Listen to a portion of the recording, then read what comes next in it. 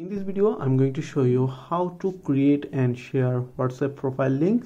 So if this video did helpful, please thumbs up and subscribe my channel. So let's show you from beginning.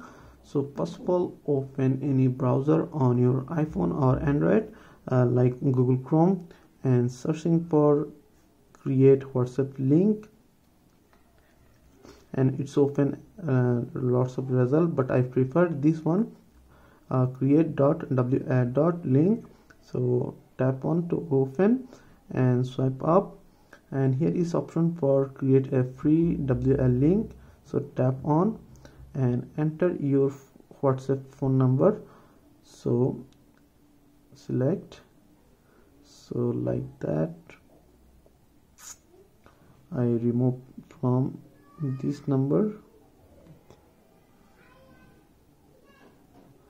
or I just enter from beginning, then tap on generate my WL link, and it's open. It's created a profile link, as you can see, and also create a scanner code for sharing, and you can download QR code from here or copy link.